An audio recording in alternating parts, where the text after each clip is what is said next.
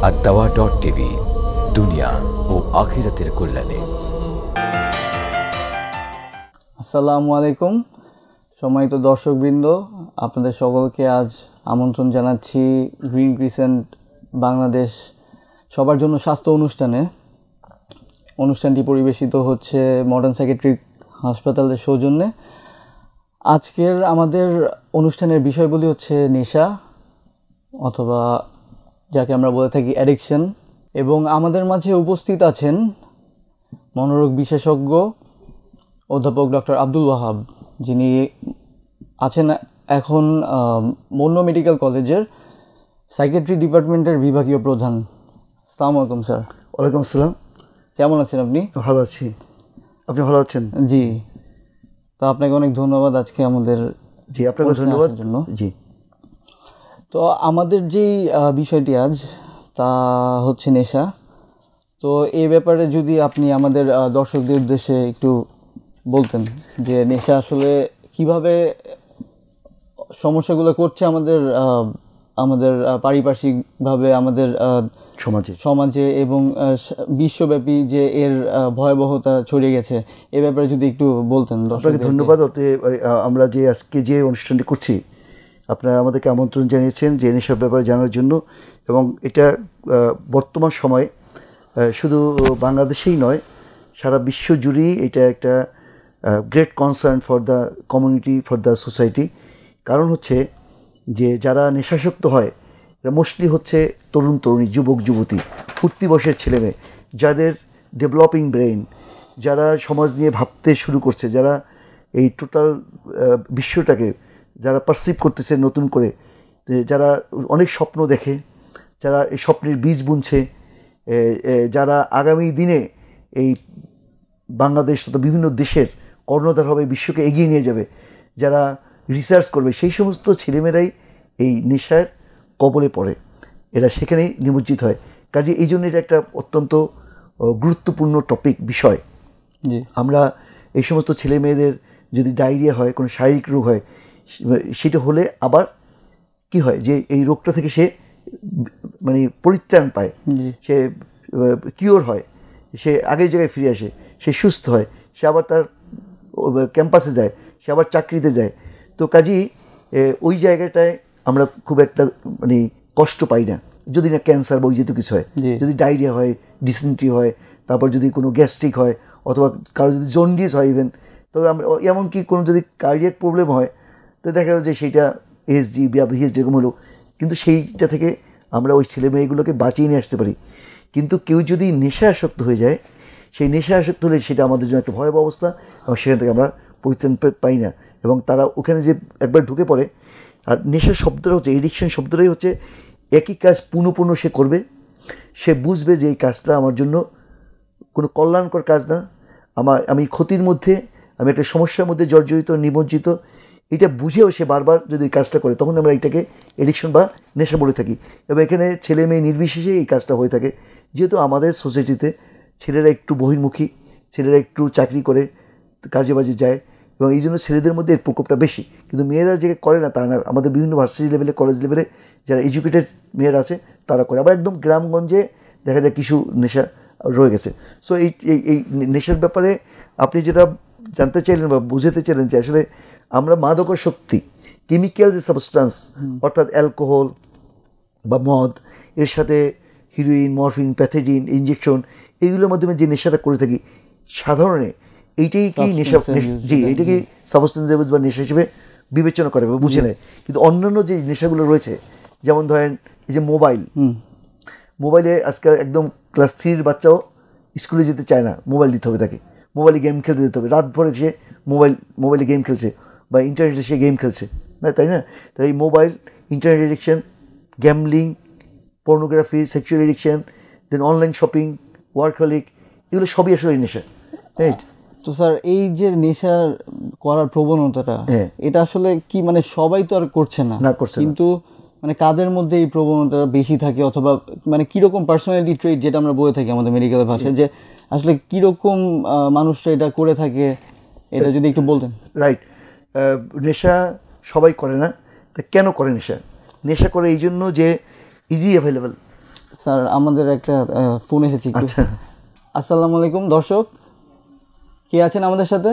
ওয়ালাইকুম আসসালাম। আমি ডাক্তার সাহেবের কাছে জানতে চাচ্ছি যে আমার মধ্যে ভীতি অনেক কাজ করে অনেক বছর ধরে। এই বিষয়টা মানে কিভাবে ঠিক করা যায় বা কিভাবে কি কোনো ব্লাড টেস্টের মাধ্যমে জানা যায় কিনা যে বিষয়টা কি, এর মানে কোনো টেস্ট আছে কিনা, আমি এটা জানতে চাচ্ছি। আচ্ছা, আপনাকে ধন্যবাদ।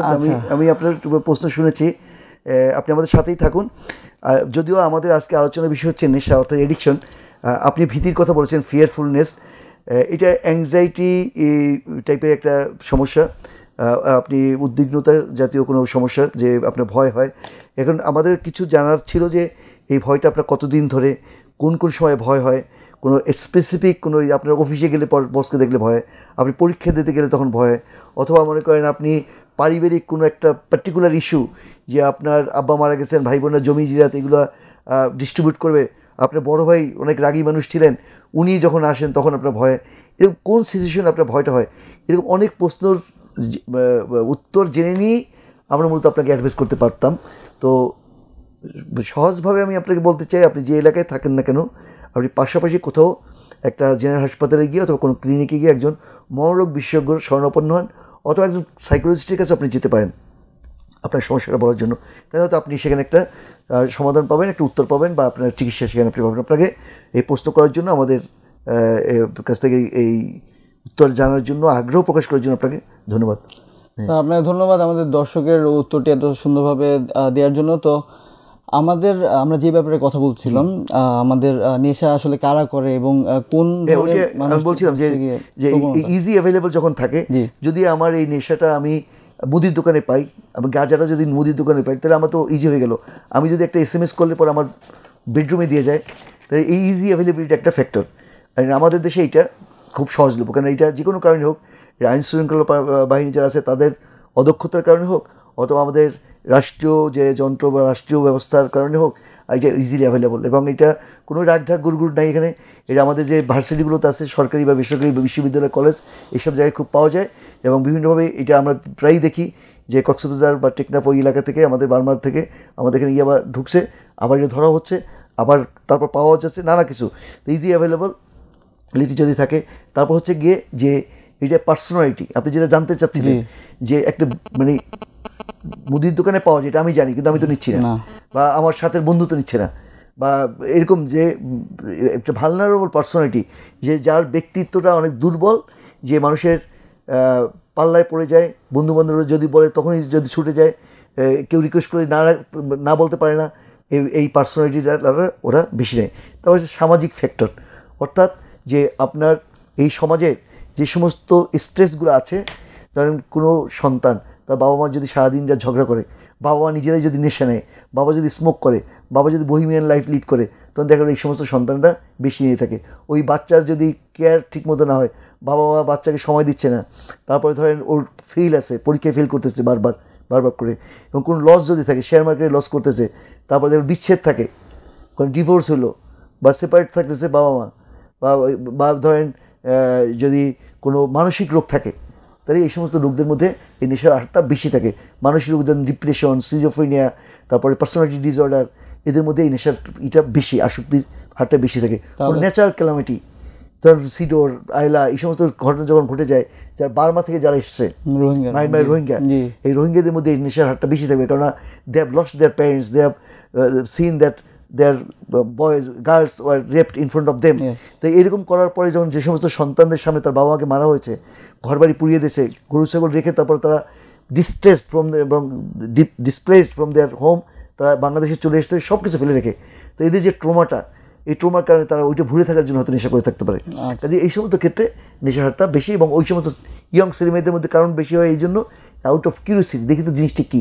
এই যে আমরা আজকে অনুষ্ঠান করছি, এই অনুষ্ঠানের মধ্যে অনেকে জানছে, আমরা মানে চেষ্টা করবো না যে আমরা খুব কালারফুল করে এটাকে বর্ণনা করতে, কিন্তু তারপরেও তার কিছু কিছু ছেলে মেয়ে তাদের মধ্যে একটা কিউরিওসিটি ডেভেলপ করে, যে বা কী জিনিস সেটা, কেমন দেখতে, কি ট্যাবলেট নাকি সিরাপ, কি মুখ দিয়ে খায়, নাকি এটা কি আগুন দিয়ে ধরাই করে, নাকি নাক দিয়ে নেয়। এই প্রসঙ্গে বলতে চাই যে এই রুটগুলোতে নেওয়া যায়।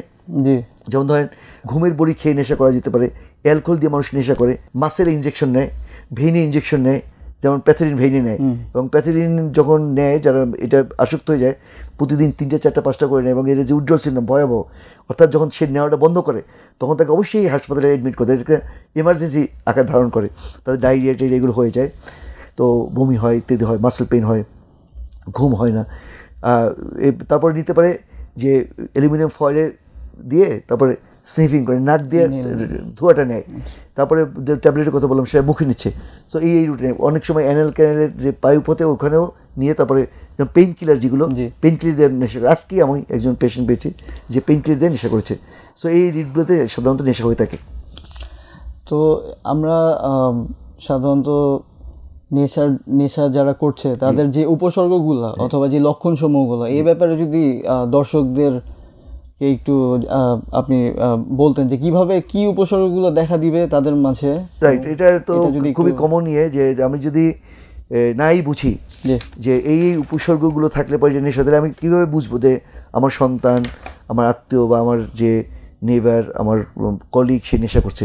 এটা হচ্ছে যে যেহেতু আমি আগেই আপনাকে বলেছি যে যারা ইয়াং উঠতি বয়সের ছেলেমেয়ে তারা নেশা করে, অর্থাৎ গার্জিয়ানদেরকে, অভিভাবকদেরকে, শিক্ষক মণ্ডলীদেরকে অ্যালার্ট থাকতে হবে যে শিক্ষকরা দেখবেন যে ছেলেটা রেগুলার ক্লাসে আসে, ভালো স্টুডেন্ট, সে হঠাৎ করেই ক্লাসে অনুপস্থিত, সে দেরি করে আসে, ক্লাসে এসে সে ড্রাউজি, অথবা দেখা গেল সে পারফরমেন্স, যে পড়াশোনা খুব ভালো, বাংলা খুব ভালো মার্কস পেত, যে সে দেখা গেল রচনার অর্ধেক লিখে আর লেখে নেই, তার অ্যাপ্লিকেশনে যেমন কেমন এলোমেলো, কোনো কন্টেন্টস নাই। তো টিচার এখানেই বুঝতে পারবে যে আসলে আমার যে স্টুডেন্টটা ভালো স্টুডেন্ট আছে সে আসলে জায়গা মতো নাই।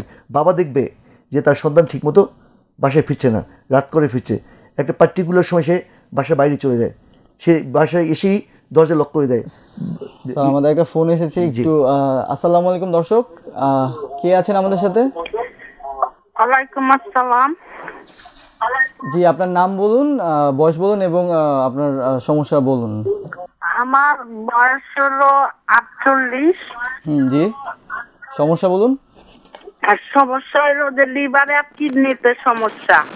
আচ্ছা, জি বলেন সমস্যা। এতে কি পেঁপে খাইলে সমস্যা হয়? জি, আজকে আমাদের যেই বিষয়টি হচ্ছে নেশা। তো আপনি আপনার এই প্রশ্নের উত্তর আপনি পেয়ে যাবেন সামনের কোনো এক পর্বে ইনশাল্লাহ। তো ধন্যবাদ আমাদের সাথে থাকার জন্য। জি স্যার, আপনি যেটা বলছিলেন। হ্যাঁ, যে আমি যে বললাম যে এই উপসর্গগুলো, তো ওই যে বাচ্চা আসে, এসেই ঘরের মধ্যে ঢুকে পড়ে, তার রুমের মধ্যে অনেক গন্ধ থাকে, পারফিউম ছিটায়, এবং এলোমেলোভাবে চলে, বিচ্ছিন্নভাবে চলে, অ্যাসোশিয়াল হয়ে যায়। তার যে আগের বন্ধুবান্ধব ছিল, ভালো বন্ধুবান্ধব ছিল, তাদের সাথে সে মিশে না। হঠাৎ করে দেখা যায় কিছু নতুন ফ্রেশ মুখ, এবং যাদের খুব সাসপিশিয়াস চলাফেরা, হ্যাঁ, এসে বাসার কোনায় বসে থাকে। তো এই যেহেতু ছেলেদের সাথে বা এই শুধু মেয়েদের সাথে, এবং তারা গ্যাং একটা গ্রুপ করে চলে, এবং তারা তাদের সাথেই চলে, তাদের সাথে ওঠা বসা করে, এবং যারা নেশা করে তাদের কোনো ক্লাস নেই, তাদের ক্লাস একটাই, সে অন্য যে নেশা করে তার সাথে বন্ধুত্ব করে, এবং তার যে শারীরিক উপসর্গ শুরু হয়, সে কাশতে থাকে, সে তারপর জ্বর হয়, তারপরে ডায়রিয়া হয়, তারপর দেখা গেল যে সে তার স্কুল কামাই দেয়, সে তার অফিসে যায় না, অফিসে চাকরি হারাই ফেলে।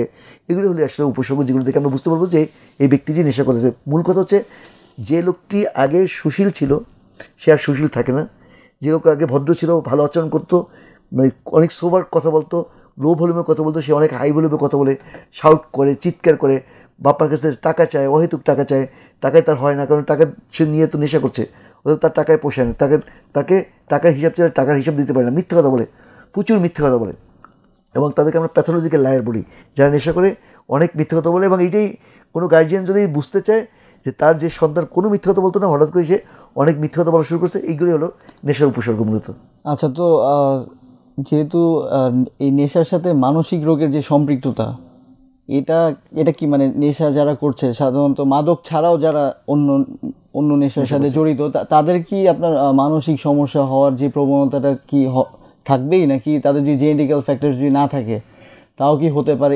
এই ব্যাপারে যদি একটু বলতেন। না, আপনি ঠিক আছে, যে আমাদের যে নেশা, যে মাদকাসক্তি ছাড়াও যে অন্যান্যগুলো নেশা আছে, ওগুলোতে মূলত সাইকোলজিক্যাল এডিকশন হয় ইউজুয়ালি, যেমন ধরুন ইন্টারনেট এডিকশন, তার মোবাইল এডিকশন, পর্নোগ্রাফিক এডিকশন, এগুলো হয় সাইকোলজিক্যাল এডিকশন হয়। কিন্তু যেহেতু সে রাত জেগে এবং অসময়ে সে এই কাজগুলো করে, তো তার ডেফিনেটলি তার ফিজিক্যাল হেলথের উপর একটা প্রভাব পড়বে এবং তার যে মানসিকতা, সে যে একজন কাম অ্যান্ড কোয়াইট একজন ব্যক্তি ছিলেন এবং অনেক ধৈর্যশীল মানুষটা ছিলেন, এই পর্নোগ্রাফিতে এডিকশন হওয়ার কারণে তিনি আর সেরকম থাকেন না। কারণ তার ওয়াইফ ও তার বাবা মা তাকে জিজ্ঞেস করে যে তুমি এটা কেন করছো, তুই এত রাত ধরে জেগে কী করো, এই কোশ্চেনগুলো তার ভালো লাগে না, তখন সে ইরিটেবল হয়ে যায় এবং সে তখন নানা ধরনের অজুহাত দেওয়ার চেষ্টা করে এবং নানা ধরনের অপব্যাখ্যা দেওয়ার চেষ্টা করে, কিন্তু যাদের যা বোঝার সে তো বুঝে ফেলে।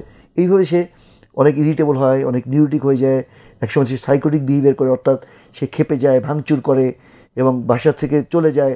কারণ যেহেতু তাকে কনফ্রন্ট করা হচ্ছে, যেহেতু তাকে আটকে দেওয়া হচ্ছে, যেহেতু সে তার গোপন কথাগুলো ফাঁস হয়ে যাচ্ছে, এই জন্য যেগুলো মানে এই মাদকাসক্তি ছাড়াও যে অ্যাডিকশনগুলো রয়েছে, যে গ্যাম্বলিং, পর্নোগ্রাফি, তারপরে অনলাইন শপিং, এগুলো যদি বাবা মা বলে তুমি অনলাইন শপিং করতে পারবে না, তোমাকে আর টাকা দিব না, তখন দেখা গেল যে ওই মেয়েটা বা ওই ছেলেটা খেপে যাচ্ছে, কারণ বাবা মাকে সে টলারেট করতে পারছে না, বাবা মা তার এনিমি হয়ে যাচ্ছে। সো এখানে মানে সাইকোলজিক্যাল অ্যাডিকশনটাই বেশি, বাট এর সাথে শারীরিক উপসর্গ পরবর্তীতে চলে আসে, যেহেতু সে ইরিটেবল থাকে, নির্ঘুম থাকে, তারপর বিরক্তি প্রকাশ করে, তার সেন্ট্রাল নার্ভাস সিস্টেম ভালোভাবে কাজ করে না, অতএব এটা পরবর্তীতে ফিজিক্যাল এফেক্ট বা প্রভাব এখানে আসে। সুতরাং শারীরিক ও মানসিক দুটোই এফেক্ট। আর যে জেনেটিক একটা কথা বলেন আপনি সম্বন্ধে জানতেছেন যে এই যে এডিকশনের সাথে একদম অঙ্গাঙ্গিভাবে জড়িত থাকে, যাদের বাবা মা নেশাসক্ত তাদের সন্তানদের নেশাসক্তি হয়, এটা জেনেটিক কারণে হতে পারে বা সোশ্যাল লার্নিং, সে দেখে দেখে শিখে যে এইটা একটা এটা একটা কালচার। যেমন ধর আমাদের মুসলিম কমিউনিটিতে নেশার হারটা কম, কিন্তু খ্রিস্টান সোসাইটিতে এটা বেশি, বিকজ তাদের যে বড়দিন বর্ণনা অনুষ্ঠানগুলো হয় সেখানে কালচারালি তারা এই নেশা করে, মাদক নেয় এবং এইটা বিশেষ করে অ্যালকোহল নেয়, এবং এইটা আমাদের এই দেশেই যারা খ্রিস্টান কমিউনিটি তাদের মধ্যে এই নেশার বা বিশেষ করে মাদক এই অ্যালকোহলের নেওয়ার হারটা অনেক বেশি, এবং তারা এটা এগ্রি করে, তারা এটা কনফেস করে। তো এইটা কালচারালি বায়াস কিছু থাকে। আর যে অ্যালকোহল যারা নিচ্ছে তাদের বাবা মা যাদের বেশি আসক্ত থাকে তারা বেশি আসক্ত হয় অ্যালকোহলে, এবং অন্যান্যগুলো তো যে স্টাডিতে দেখা যায় যে কয়েক গুণ বেশি আসক্ত হয়, যাদের বাবা মা আসক্ত থাকে তাদের জেনেটিক্যালি সন্তানরা আসক্ত হয়।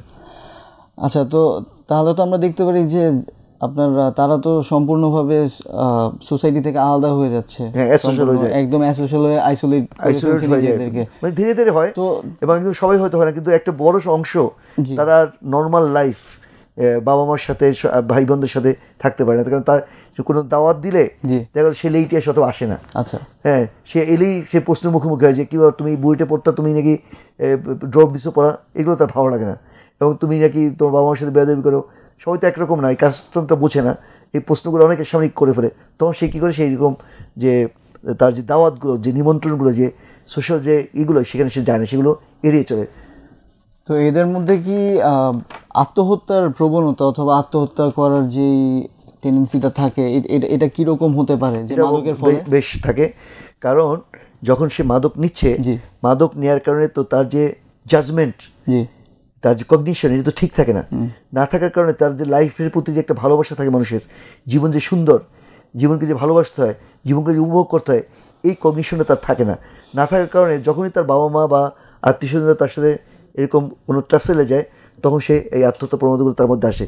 অনেক সময় ডিপ্রেশন থেকে আসে, নেশার কারণে ডিপ্রেশন হয়, এই ডিপ্রেশন থেকে তার মধ্যে আসে, এই বিষণ্ণতা থেকে আসে তার মধ্যে আত্মহত্যার ঝুঁকি। অনেকে যে স্টিমুলেন্ট যে ড্রাগগুলো নেয়, যেমন অ্যামফেটামাইন, যে বা আমরা যেটা জানি এর মধ্যে অ্যামফেটামাইন থাকে, এটা খুবই স্টিমুলেটিং ড্রাগ, এটা খেলে পর তার মনে হয় যে সে লর্ড হয়ে গেছে, সে জান্নাতে গেছে, সে ইউফোরিক হয়ে যায়। তো এই জায়গা থেকে অনেকের মধ্যে আত্মহত্যা করার প্রবণতা ডেভেলপ করতে পারে। স্যার, আমাদের একটা ফোন এসেছে। আসসালামু আলাইকুম দর্শক, কে আছেন আমাদের সাথে? আপনার নাম, বয়স এবং সমস্যা বলুন। আমি সোনিয়াকা থেকে বলছি। জি, সমস্যা বলুন। আমার নাম মাসুম। জি। কিছু মানুষের আলজিভ থাকা সত্ত্বেও তাদের মুখে কথা কেন বাজে? আচ্ছা, আলজিভ। আচ্ছা, আপনাকে ধন্যবাদ। আমি আপনার প্রশ্ন বুঝতে পেরেছি যে কথা মানে তোতলামি, যেটাকে বলি স্টামারিং বলি আমরা, কথা কেন বাজে, এটা নানা কারণে হতে পারে। দেখা যায় যে সে যে জায়গায় কথা বলতে গেলে তার ভয় লাগে এবং সে গুছিয়ে কথা বলতে পারবে না বলে সে মনে করে। পরীক্ষার হলে আমরা দেখি যে আমাদের স্টুডেন্টরা অনেকে, সে এমনি ভালো, বন্ধুবান্ধবের সাথে যখন মেশে, পারিবারিক পরিবহনের যখন সে মেশে, তার স্টামারিং হয় না, কিন্তু যখন পরীক্ষার হলে আসে তখন সে তার স্টামারিং হয়, অর্থাৎ সে অনেক উদ্বিগ্ন থাকে। সে পরীক্ষা দেওয়ার সময় মনে করে যে আমি ফেল করে দিলে আমার কী হবে, আবার 6 মাস পর পরীক্ষা দিতে হবে বা 1 বছর পর পরীক্ষা দিতে হবে। তো কাজেই অনেক নার্ভাসনেস থেকে এটা হতে পারে। এবং এটার চমৎকার যারা কথা সবসময় ভালো বলেন কিন্তু কোনো একটা নির্দিষ্ট কোনো জায়গায় সুনির্দিষ্ট জায়গায় তার কথা আটকে যায়, ওই সমস্ত রুগীদের এই চিকিৎসা আছে এবং চিকিৎসায় তাদের অনেক ভালো হয়। আপনারা কোনো মনোবিজ্ঞানীর সাথে যোগাযোগ করেন যারা সাইকোলজিস্ট, তারা এইগুলোর ব্যাপারে থেরাপি আছে, সেই থেরাপি দিয়ে তার আত্মবিশ্বাসকে বাড়িয়ে দেবেন এবং প্র্যাকটিস করাবেন তার সামনে বসিয়ে, তখন দেখা যাবে যে আর কথা বাঁচবে না। আপনাকে এই প্রশ্নের জন্য ধন্যবাদ। ধন্যবাদ স্যার আপনার এই প্রশ্নের উত্তরের জন্য। তো আমরা একটা ছোটো বিরতি থেকে আসছি। দর্শক, আপনারা দেখছেন গ্রিন ক্রিসেন্ট সোসাইটি বাংলাদেশ, সবার জন্য স্বাস্থ্য। আপনারা কোথাও যাবেন না, আমরা কিছুক্ষণের মধ্যেই ফিরছি একটি ছোট্ট বিরতির পরে। বিরতির পর আপনাদেরকে আবারও স্বাগত জানাচ্ছি আমাদের এই অনুষ্ঠানে, আজকের অনুষ্ঠান যা গ্রিন ক্রিসেন্ট সোসাইটি সবার জন্য স্বাস্থ্য পরিবেশিত হচ্ছে মডার্ন সাইকিয়াট্রিক হসপিটালের সৌজন্যে। তো আজকের বিষয় হচ্ছে নেশা, এবং আমাদের সাথে উপস্থিত আছেন শ্রদ্ধেয় ডক্টর আব্দুল ওয়াহাব। তো স্যারের সাথে আমরা যেটা কথা বলছিলাম যে কি কি সমস্যা হতে পারে নেশার জন্য, এবং সেই সমস্যাগুলো আত্মহত্যা অথবা বিভিন্ন ক্রাইম, বিভিন্ন ক্রিমিনাল অ্যাক্টিভিটিসের সাথে জড়িয়ে পড়তে পারে না কিনা, এই ব্যাপারে যদি একটু আলোকপাত করতেন। আপনি ঠিক আছে, আমরা তো আত্মহত্যার কথা আগে বললাম। জি জি। তো এই পেশেন্টটা কিন্তু যদি যারা নেশা করে, বিশেষ করে এই অ্যামফিটামিন বা এই যেহেতু ওপিওয়েড, এই যেহেতু সাবস্টেন্স নেওয়া, তো গাঁজা যে সবচেয়ে কমন, তো এটা নিলে পর তাদের মধ্যে সাইকোসিস ডেভেলপ করতে পারে। অর্থাৎ তাদের মধ্যে হ্যালুসিনেশন, কানের মধ্যে কথা শুনবে, কোনো মানুষ নেই কথা শুনবে, তার মধ্যে একটা বদ্ধমূল ধারণা হতে পারে যে আমাকে মানুষজন মেরে ফেলবে, ক্ষতি করবে। তখন কি করে, যে ব্যক্তি মনে করবে আমাকে অন্য একজন মারবে, সে তাকে অ্যাটাক করে, অর্থাৎ সে হোমিসাইডাল অ্যাক্টিভিটিতে চলে যেতে পারে।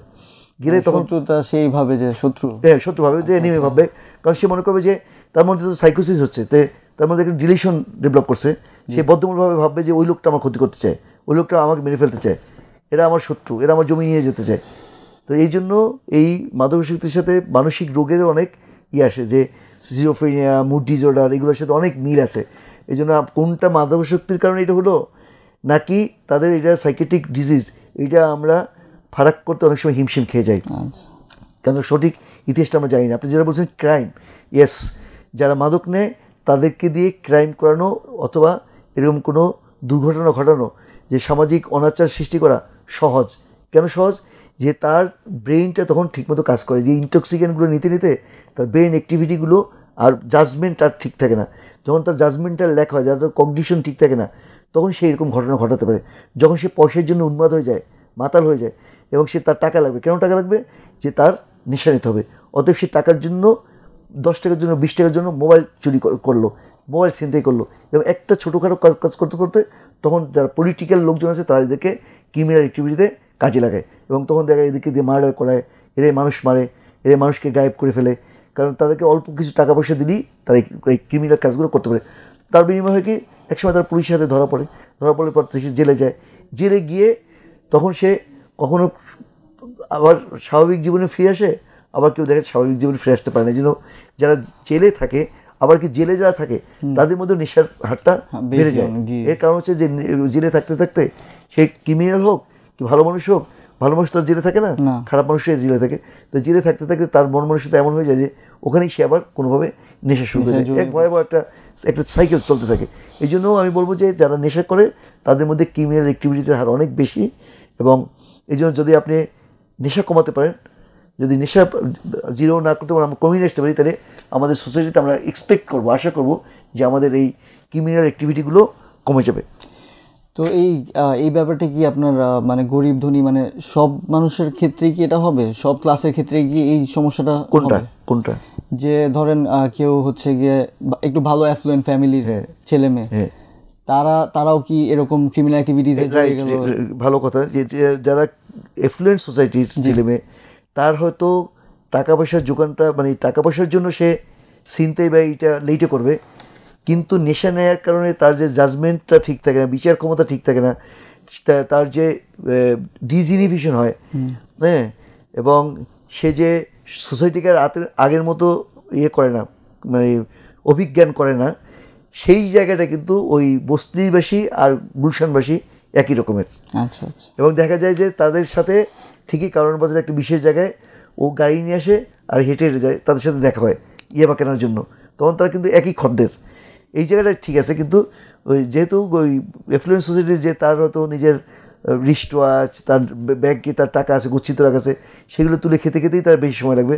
এই জন্য তার ক্রিমিনাল অ্যাক্টিভিটিতে হয়তো জড়ানোটা এই কারণে, টাকার কারণে হয়তো পরে হতে পারে, কিন্তু তার মানে স্বভাবজাত কারণে অথবা মেন্টাল অ্যাক্টিভিটিটা তার খারাপ হয়ে যাওয়ার কারণে হয়তো আগেভাগে করতেও পারে। সুতরাং নেশার পরিণতি তো তাহলে অত্যন্ত ভয়াবহ, আমরা বুঝলাম। তো আপনি যদি একটু বলতেন যে আসলে এই যে নেশার যেই অসুবিধা, এটা তো ছেয়ে গেছে সারা বিশ্বে এবং আমাদের বাংলাদেশের প্রেক্ষাপটেও নেশা ছড়িয়ে গিয়েছে তরুণ তরুণীদের মাঝে অথবা বিভিন্ন এজ গ্রুপের মাঝে ছড়িয়ে গিয়েছে। তো এই নেশার হাত থেকে আসলে বাঁচার উপায়টা কি, অথবা কিভাবে চিকিৎসা নিবে, প্রতিরোধের বিষয়গুলো যদি একটু বলতেন। প্রথমে আমি ক্ষতির দিকটা বলি। জি, যে আপনি জানতে চাই প্রথমে বলেন তো ক্ষতি। জি, যে এখানে ক্ষতি প্রথমে হলো ওর পার্সোনাল ক্ষতি, জি, ব্যক্তিগত। যেহেতু সে একজন স্টুডেন্ট, সে একটা ভালো কলেজে পড়ে, ইন্টারমিডিয়েট পড়ে, তো এই ছেলেটা 6 মাস ধরে নেশা নিচ্ছে, তাহলে তার সামনে যে ইন্টারমিডিয়েট পরীক্ষাটা আছে এই এপ্রিল মে মাসে, তাহলে সেই পরীক্ষাটা ভালো রেজাল্ট করবে না। ওখানে সে এসএসসিতে যতই GP5 পাক না কেন, তাহলে এই তার পার্সোনাল ক্ষতি হলো। এবং সে যদি এখানে ভালো রেজাল্ট না করে ভালো একটা বিশ্ববিদ্যালয়ে সে চান্স পাবে না। তাহলে তার বাবা মার কাছে যে ছেলেটা অনেক সুবোধ, ভালো ছেলে, সত্যবাদী ছেলে, গুড স্টুডেন্ট, সে কিন্তু এই নেশার কারণে বাবা মা আর তাকে পছন্দ করবে না, যেহেতু সে এই নেশার মধ্যে জড়িয়ে গেছে। কিন্তু তার পার্সোনাল লাইফটা আর ভালো থাকছে না। যে চাকরিজীবী সে চাকরি হারাবে। তারপরে পারিবারিক ক্ষতি কেন? যে যারা মেরিড, তার বিয়ে টিকবে না, তার ওয়াইফ তাকে ভালো হতে বলবে, ভালো হতে বলে বলে বলে বলে একসময় সে বিরক্ত হয়ে যাবে। সন্তানের মাথায় হাত দিয়েও অনেকে বলে যে আমি আর নেশা করলাম, কিন্তু তারপর নেশা করছে। বাবা মা নিষেধ করতেছে, তারপর নেশা করছে। বাবা মার সাথে প্রমিস করতেছে, তারপর নেশা করছে। ওদের পারিবারিক একটা গণ্ডগোল, একটা কনফ্লিক্ট, পারিবারিক একটা বিবাদ, এটা সবসময় চলতে থাকে। কারণ এত মিথ্যে কথা বলে যারা নেশা করে, যে তারা কোনো সত্য কথাই বলে না। প্রথমে বাবা মা বিশ্বাস করে যে হ্যাঁ সে মনে স্বাভাবিক জীবনে, সুস্থ জীবনে ফিরে আসবে, কিন্তু প্রমিস রাখতে পারে না। কারণ তার এমন হয়, ক্রেভিং হয়, যেটা আমরা ক্রেভিং বলি, সে ডিপেন্ডেন্ট হয়ে যায়। যে এই নেশার উপরে সে ডিপেন্ডেন্ট হয়ে যায়। সে জানে এটা ক্ষতিকর, তারপরেও ইনস্পাইট অফ নই সেই জিনিসটা সারাদিন সে একটা ধান্দায় থাকে যে আমি কখন নেশা নেব। এবং ওই বন্ধুবান্ধবদেরকে সে ডেকে তার একটাই কাজ হয়, সারাদিনের কাজই হয় নেশা নেওয়া। তো এরকম একটা অবস্থা যেহেতু কোনো বাবা মাকে মেনে নিতে পারে না, কোনো পরিবারের হাজব্যান্ড মেনে নিতে পারে না, কোনো ওয়াইফ মেনে নিতে পারে না, কোনো সন্তান মেনে নিতে পারে না, তখন এই জিনিসগুলো হয়। এবং এইটা হলো সামাজিক, তার পারিবারিক ক্ষতি। সামাজিক ক্ষতি মানে সে আইসোলেটেড হয়ে যায়। তার যে বন্ধুবান্ধব আছে ছিল আগে, তাদের কাছ থেকে সে আইসোলেট হয়ে যায়। তার একটা ভিন্ন ক্লাস হয়, ভিন্ন সমাজ হয়, এবং সমাজের যে বিনোদন, সমাজের যে কৃষ্টি, সমাজের যে কালচার, এর সাথে তার কোনো যোগাযোগ থাকে না। তার একটা ভিন্ন কালচার তৈরি, কি নেশা করা। সে লুকোয় লুকোয় চলে, রাতে রাতে চলে। তার সাথে দেখা হয় গাবতলিতে, কারণ বাজার, তার সাথে দেখা হবে কমলাপুরি রেল স্টেশনে। এরকম তার পোশাক আশাক অন্যরকম হয়ে যায়, তার চেহারা সুরাত ভালো থাকে না, এবং তার বেশভূষা, কথাবার্তা, এগুলো সম্পূর্ণ কিছু একটা অন্যরকম হয়ে যায়। এটা সামাজিক। তারপর গিয়ে তার রাষ্ট্রীয় বা পলিটিক্যাল সে দেখা গেছে যে পলিটিক্যাল ক্রীড়নকে পরিণত হয়, এবং তাকে দিয়ে ক্রাইম করছে, মার্ডার করছে, এবং সে একজন ক্রিমিনাল হয়ে যায়। তো তার আর স্বাভাবিক জীবনে ফেরত আসার সম্ভাবনাটা থাকে না। এই লসগুলো ইকোনমিক্যাল লস। তার বাবার টাকা পয়সা সব সে নিয়ে এখানে না, ক্যানাডায় আছে, ক্যানাডায় বসে সে নেশা করতেছে, এবং এখান থেকে সে বাবা অনেক কষ্ট করে তাকে টাকা পাঠাচ্ছে, জমি বিক্রি করে, ফ্ল্যাট বিক্রি করে টাকা পাঠাচ্ছে। আর সে ক্যানাডায় বসে তার সেমিস্টার শেষ হচ্ছে না, এখানে ফলস রিপোর্ট দিচ্ছে, আর ওখানে সে নেশা করতেছে। সো এখন এটা একটা পৃথিবীর একটা ভিলেজ, ছোট্ট ভিলেজ। এখানে এক জায়গা থেকে আরেক জায়গায় এইগুলো খুব দ্রুত ছড়াই পড়তেছে। আর যে ইন্টারনেটের নেশা বলেন বা ফেসবুকের নেশা বলেন, এটা তো ঘরে ঘরে, এবং এটা দেখা যায় না। আপনি যদি মাদক নেন, অ্যালকোহল নেন, তাকে গন্ধ আসবে বা একটা ধোঁয়ার গন্ধ হবে বা কিছু, কিন্তু আপনি মোবাইলটা হাতে রাখছেন, মোবাইল নিয়ে আপনি এখানে চ্যাটিং করছেন বা ফেসবুকিং করছেন বা কিছু করতেছেন, এটা আপনি রাস্তায় চলতে চলতে করতেছেন, অ্যাক্সিডেন্ট হয়ে যাবে। আপনি গাড়ি চালাতে চালাতে করতেছেন, তো অ্যাক্সিডেন্ট হবে। এবং এইগুলো সে এমনভাবেই নেশাযুক্ত হয়, সারা রাত ধরে করতেছে। সো এই জিনিসগুলো আসলে যে ইকোনমিক্যাল লসও হয়, আবার এরকম সময় নষ্ট হচ্ছে, যে কারণে তার মানে সার্বিকভাবে গ্লোবালি সে একটা ক্ষতির মুখোমুখি, এবং এখান থেকে তার বেড়ে ওঠা অসম্ভবের মতো। মানে পরিণতির কথা জানতে চাইলেন সেটা হলো যে স্যার একটা জিনিস জানার ইচ্ছা ছিল যে আমরা তো জেনে থাকি যে আসলে ইচ্ছা শক্তির একটা ব্যাপার আমরা সবসময় স্কুলে অথবা কলেজে অথবা ছোটোবেলায় শুনেছি যে উইল পাওয়ারের অথবা ইচ্ছা থাকলে যে কোনো কিছু করা যায় যদি ওরকম যদি ডিটারমাইন্ড থাকে কেউ। তো এই ক্ষেত্রে আমরা যেটা দেখলাম যে আসলে ইচ্ছা থাকা সত্ত্বেও অনেকেই দেখা যায় যে স্বাভাবিক জীবন আর ফিরতে পারছে না, তাদের হচ্ছে গিয়ে মেডিকেল হেল্প নিতে হচ্ছে অথবা চিকিৎসা নিয়ে এরপরে সুস্থ জীবনে এই ব্যাপারটা একটু যদি বলতেন। You are telling about the will force যে সে নিজেই ঠিক হয়ে যাবে, নিজে ভালো হবে। জি জি হ্যাঁ ঠিক আছে, এর মধ্যে আমি তো ওই বইটার স্টুডেন্টের কথা বললাম, এটা নট অনলি বুয়েট, এটা আরো ব্রিলিয়ান্ট, অনেক ব্রিলিয়ান্ট স্টুডেন্টরা আইবিএতে পড়ে। আমি যেমন স্টুডেন্ট দেখেছি যে আইবিএর স্টুডেন্ট সে এই নেশা নিয়ে তার জীবনটা শেষ, সে সিভি জমা দিয়ে তার একটা ভালো চাকরি হয়, কিন্তু চাকরি হওয়ার পরে 3 দিন পর 5 দিন পরে তার চাকরিটা থাকে না, কারণ তারা জেনে যায়।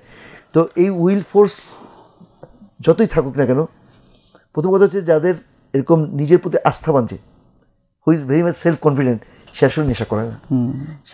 সেইটা মানুষের কাছ থেকে জেনে, এই যে আজকে আমরা টেলিভিশন কথা বলছি, এটা জানার পরেই সে আর নেশা করবে না, যে না এটা আমার জন্য না, আমি এই পথের মানুষ না, এটা একটা ব্ল্যাক হোল এবং এটা আমার জন্য না। কাজে যার যে very confident about himself or যার উইল পাওয়ার অনেক বেশি, সে নেশা করেন। প্রথম কথা, যার মেন্টাল কনফিডেন্স অনেক বেশি থাকে, পার্সোনালিটি যার অনেক স্ট্রং, যদি কেউ ভুলে নিয়েও থাকে অতি দ্রুত সেখান থেকে বেরিয়ে আসে, সে বুঝতে পারে এই পথটা খারাপ, পিচ্ছিল পথ, চলে আসে। তারপর শেষের দিকে এসে যদি এরপরও না হয়, তারপর তার এই নেশা নেওয়ার কারণে তার উইল পাওয়ারটাই চলে যায়। মানে আমরা অনেক সময় বলি লার্নড হেল্পলেসনেস, সে এমন হয় যারা গাঁজা নেয় এবং নেওয়ার পরে তার মধ্যে কোনো অ্যামোটিভেশনাল সিনড্রোম, মানে তার মোটিভ চলে যায়। মানুষ যদি মোটিভেশন না থাকে, ড্রাইভ না থাকে, তাহলে তাকে আসলে পৃথিবীতে কিছু হয় না। এই জিনিসটা যখন চলে যায় তখন সে এখানে ব্যাক করতে পারে। কাজেই যারা বলে, প্রতিটা নেশাসক্ত ছেলেমেয়েই বলে যে আমাকে হাসপাতালে ভর্তি করার দরকার নাই, ডাক্তার কাছে নেওয়ার দরকার নাই, আর কাউন্সিলর কী করবে, আমি নিজে কি বুঝি না, আমি কত মানুষকে কাউন্সিলিং করলাম, আমি নিজে ঠিক হবো। আসলে এটা একটা লাই, এটা একটা মিথ্যা, এটা একটা প্রতারণা। সে আসলে হাসপাতালে গেলে ধরা পড়ে যাবে এবং এখান থেকে সে নেশা নিতে পারবে না, এই ভয়ে সে হাসপাতালের শরণাপন্ন হতে চায় না। এই স্যার একটা ফোন এসেছে। আসসালামু আলাইকুম দর্শক, আপনার নাম, বয়স এবং সমস্যা বলুন। হ্যালো, আসসালামু আলাইকুম। জি ওয়ালাইকুম আসসালাম, আপনার নাম বলুন। ধরেন আমার ছেলে, বুঝছেন, মানে নেশার জগতে অনেক দিন ছিল। হ্যাঁ, তারপরে ওকে আমি একবার রিহ্যাবে দিয়েছিলাম, 4 মাস রাখার পরে আবার আসার পরে কিছুদিন একটু ভালো ছিল, এরপরে আবার সে ওই লাইনে চলে গেছে। আচ্ছা আচ্ছা। এখন আমি আরেকখানে রাখছি, রিহ্যাবে দিচ্ছি আজকে 1 বছর, ধরেন 8-9 মাস হয়েছে। বয়স কত? যুগান্তরে। এখন ওনারা বলতেছে যে অনেকটাই ভালো, এখন বের করার পরে কি করলে ভালো হবে? জি আপনার ছেলের বয়স কত? একটু বয়স কত? বয়স আপনার এই 32। আচ্ছা আচ্ছা। কত বছর ধরে নেশা নিচ্ছে সে? আজকে 8-9 বছর। আচ্ছা, আপনাকে ধন্যবাদ, আপনি আমাদের সাথে থাকুন, আমি আপনার প্রশ্নের জবাব দিচ্ছি। সেটা হচ্ছে যে ও যেহেতু অনেক বছর ধরে নিচ্ছে, নেশা করছে, তো আপনি দিচ্ছেন তাকে রিহ্যাব সেন্টারে দিচ্ছেন, আবার চিকিৎসা হচ্ছে, কিছুদিন ভালো থাকার পর আবার হয়। এই সংখ্যাটাই বেশি। 60-70 ভাগ লোক নেশা নিলে 1 বছরের মধ্যে সে আবার নেশা নেয়, চিকিৎসা যতই করাক না কেন তারা পরিপূর্ণ ভালো হয় না। তো আপনি সেই এর মধ্যে পড়ে গেছেন, কষ্টের মধ্যে পড়ে গেছেন, তারপরও আপনি হবেন না, আশাহত হবেন না। আপনার সন্তান রিহ্যাব সেন্টার থেকে এলে তাকে আপনি একটা চাকরি দেওয়ার চেষ্টা করবেন। চাকরিটা যে পর্যায়ে হোক না কেন, সেইটা ওর শিক্ষাগত যোগ্যতার সাথে যদি নাও যায়, তারপর আপনি যে কোনো জায়গায় একটা আপনার আত্মীয়স্বজনকে ধরে পরিচিত মানুষের মধ্যেই একটা চাকরি দেবেন, যেখানে সে নিয়মিত যাবে, সকালবেলা উঠবে, সকাল 8টার সময় আপনার হাতে নাস্তা করবে, নাস্তা করে সে চাকরিতে যাবে। আর ওই যেখানে চাকরি করবে সেখানে আপনার আত্মীয়স্বজন যদি কেউ থাকে, তারা একটু ওকে টেক কেয়ার করবে, দেখবে যে ও আসলে কী করে, কোথায় যায়, এটা খোঁজ খবর রাখবে। ওর যে পুরানো বন্ধুবান্ধব থাকবে, এদের সকলের থেকে ও বিচ্ছিন্ন হয়ে যাবে। ওদের সিমের মধ্যে ওদের নাম থাকবে না, আপনার ছেলের যে মোবাইল থাকবে ওদের নাম্বার যাতে না থাকে। ওকে বুঝিয়ে বলবে, বাবা তুমি তো সুস্থ হতে চাও, তাহলে ডাক্তার সাহেব বলছে এই কাজগুলো করতে হবে।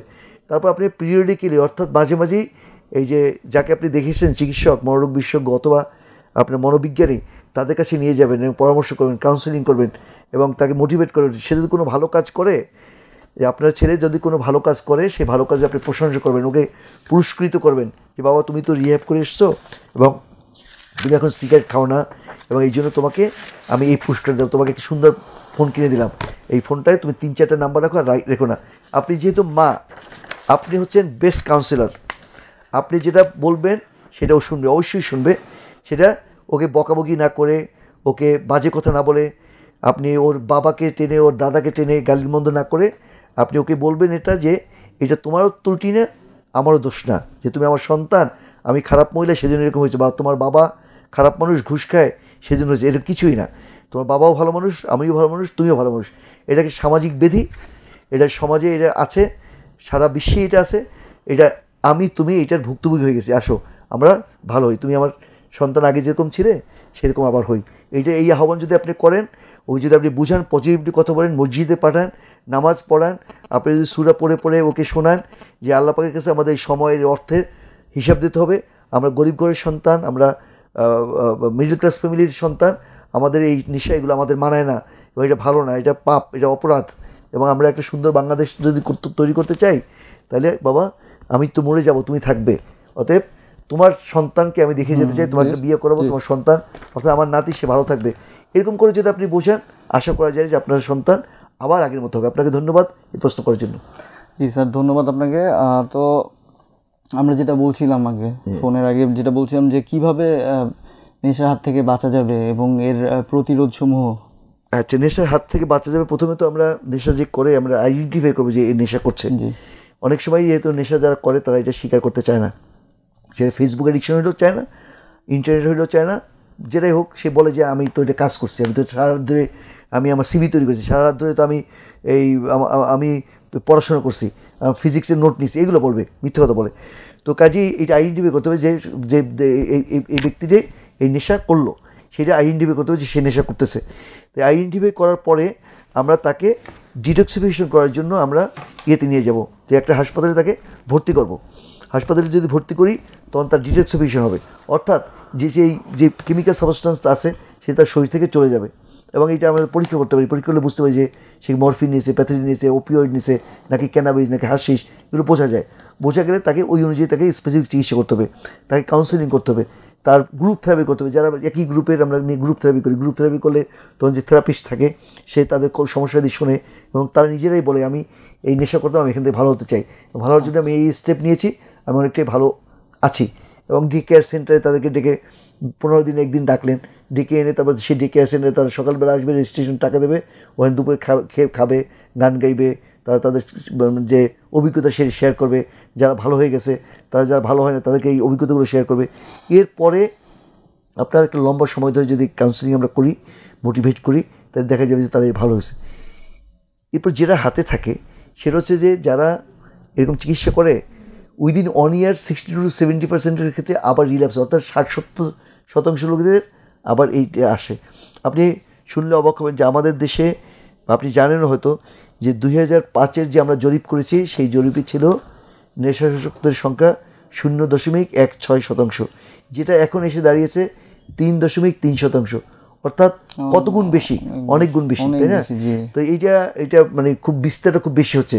তো আমরা আসলে আতঙ্কিত, কেননা এই জন্য আতঙ্কিত যে আগামী দিনের যারা নতুন প্রজন্ম এখানে বেশি অ্যাফেক্টেড। এই জন্য করতে হবে আমাদেরকে কী করতে হবে যে এটার প্রিভেনশনটা নিতে হবে। আমরা যদি যে প্রতিরোধ গড়ে তুলি, আমরা যদি সমাজে আজকে যে অনুষ্ঠানটা, এটাও কিন্তু আপনারা ওই জন্যই করেছেন যে আমাকে ডেকে, যে এর মাধ্যমে মানুষদেরকে জানানো দেওয়া যে এই লক্ষণ থাকলে আপনার সন্তান কিন্তু আসলে নেশাযুক্ত হচ্ছে, অথবা আপনি বি অ্যাওয়্যার অফ দ্যাট। এবং এই জন্য প্রতিরোধটা হলে এখানে ফোন নিয়ে আসছি। আসসালামু আলাইকুম দর্শক, আপনার কে আছেন আমাদের সাথে? আপনার নাম, বয়স এবং সমস্যাটি বলুন। আসসালামু আলাইকুম। ওয়ালাইকুম আসসালাম। জি বলুন আপনার নাম। আমার নাম মোহাম্মদ জসিমউদ্দিন, আমি যাত্রাবাড়ি থেকে বলছি। জি। বয়স 55, আমি স্যারের পেশেন্ট। আচ্ছা আচ্ছা। হ্যাঁ, আমি গেছিলাম গত 28 তারিখে ওনার সাথে চেম্বারে আর কি। মাথার আমার ওই যে মাথার ওষুধ দিয়েছিল 3টা, ওষুধ খাচ্ছি 2 সপ্তাহ ধরে। কিন্তু আমার মাথার যে সামনের যে অংশটা আছে না, এটা এখন মানে খুব ঠান্ডা, মানে একটু শীতল ভাব ধরে, তেমন একটা এই যেমন একটা পিঁপড়া হাঁটলে যেরকম ইয়ে হয় এরকম, মানে চুলকানি চুলকানি এরকম ইয়ে আর কি। এখন আমি এখন কি ওষুধ খাচ্ছি ওনার যে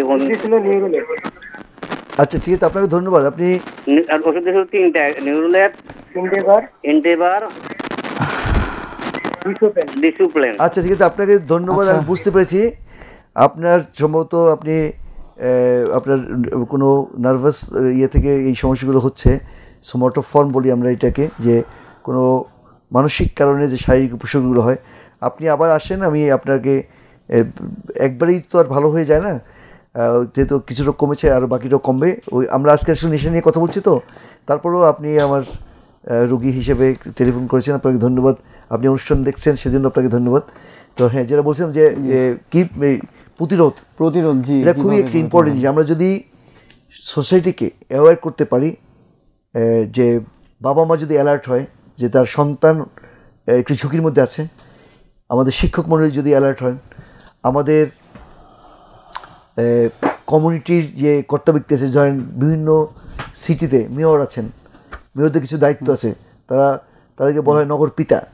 তো সেই নগর পিতারা যদি পিতার মতো আচরণ করেন, তারা যদি ওই একটা ধরেন ফেনী, লক্ষ্মীপুর, এই ফেনীর যিনি মেয়র আছেন, তিনি যদি একটা সামাজিক প্রতিরোধ গড়ে তোলেন সকল কাউন্সিলরদেরকে নিয়ে, এবং তারা যদি ওখানে বিভিন্ন ধরনের সভা সমিতি করেন, সেখানে যদি নো টলারেন্সে চলে যান, যে আমাদের মাননীয় প্রধানমন্ত্রী এবং আমাদের স্বরাষ্ট্রমন্ত্রী বলেছেন যে আমরা নেশাকে জিরো করে ফেলবেন, সেই সুরে সুর মিলিয়ে যদি তারা কথা বলেন এবং তারা যদি ওই জায়গাটায় থাকেন, তাহলে আশা করি কি যে মানে অ্যাওয়ারনেস, যেটা মানুষের মধ্যে এই নেশার কুপ্রভাব, যে সামাজিক ক্ষতি যেটা আছে, সেটা যদি ফুটিয়ে তুলতে পারে, তাহলে মানুষজন অ্যাওয়ার হবে। তখন তারা, কেউ যদি এইগুলো নেশার দ্রব্য বিক্রি করে, তখন তাদেরকে তারা ধরে ফেলবে এবং সামাজিক একটা প্রতিরোধ গড়ে তুলবে।